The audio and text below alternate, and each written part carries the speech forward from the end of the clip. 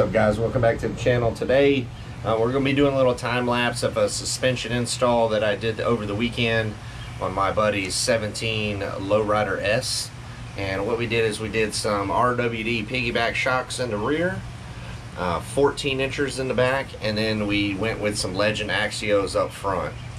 There was two things that we found during the process. Was the tall shocks in the back, well, actually the pipe that he had is a Bassani Road Rage 2, and it comes all the way back to the axle, and it was hitting the lower shock nut.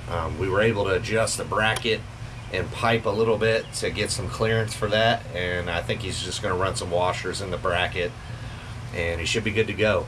The other thing was on the Lowrider S's, on the left fork leg, they actually have a cartridge inside.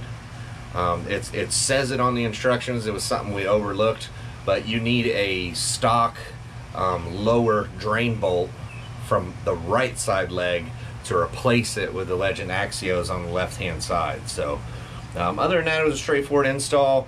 We'll just do a time-lapse video after this, and I hope you guys enjoy the channel. Hope you guys enjoy the content. Like, comment, and subscribe. We'll see you on the next one. Tell all your buddies and take it easy.